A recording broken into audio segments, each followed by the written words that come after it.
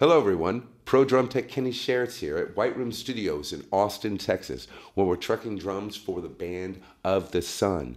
Now we're getting the room felt out, and before we get to full tracking, we want to work on what a Sebastian Cure, the owner and main engineer here at White Room Studios in Austin, Texas, an idea that he had using some Pintech triggers, which have very, very supple curves and are very reflexive and responsive to a drum signal, and actually like reflecting what it's like to really sound like a drum and feel like a drum and play like a drum. I love these Pintech triggers, and use them to create a unique supple signal that goes into a preamp channel that we then run through a software gate and then into the Steve Slate triggering system. It's a drum system that is off the chain and is leveraging what we got going on here with these triggers. So let's take a look at what we got going on. All right, first we got a D-drum trigger conversion from Pintech. They did these up for me. They had the replaceable trigger. You can actually just pop it in and pop it out if a trigger goes bad. And all these Pintech triggers are super durable and last a long time.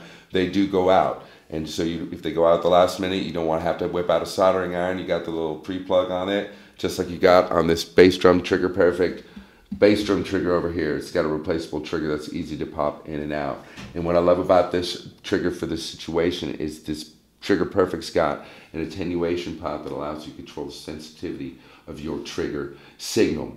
Now, if you listen to the trigger signal, you will hear that it's more or less just a little electronic kind of crunch.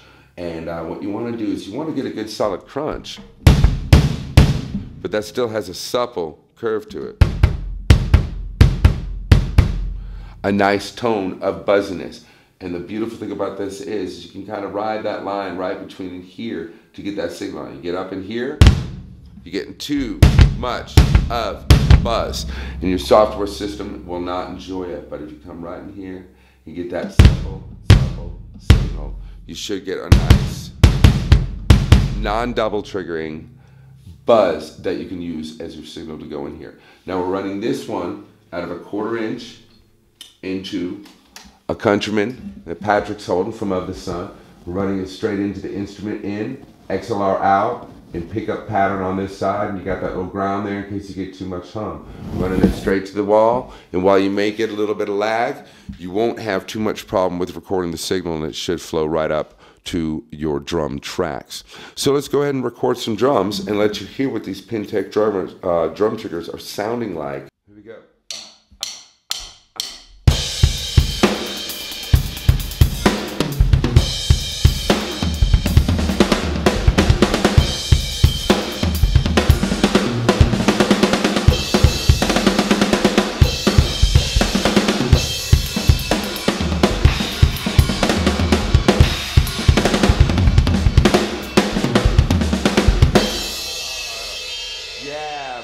I can even feel the organic response of the trigger in what I'm doing and how I'm playing, and it's affecting how I actually respond to the drum, which is what you want. You want that full flow of your playing to interact with the drums. So let's go look at the software side of it in the mixing room. Now let's go ahead and take a look at some of the stuff up close. All right, here's some up close shots that we have of the Dynamite gates that we're using. And here we're using the Steve Slate drums up there. Now, Sebastian, why don't you go ahead and fire it, and let's see what these sound like with the samples firing.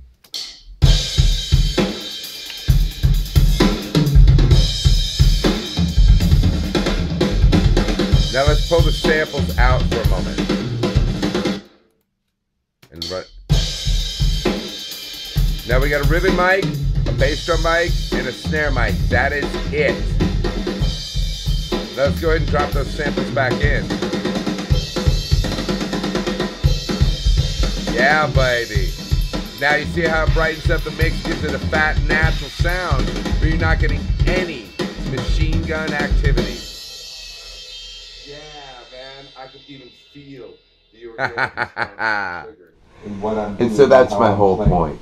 We want to get a nice, smooth reaction from the signal. I'm using the gates and the Pintech triggers allowed us to get a very natural signal without using any MIDI interface, which is not only a great studio trick if you don't have a MIDI interface, but it's also a very natural way to record the kit for sampling.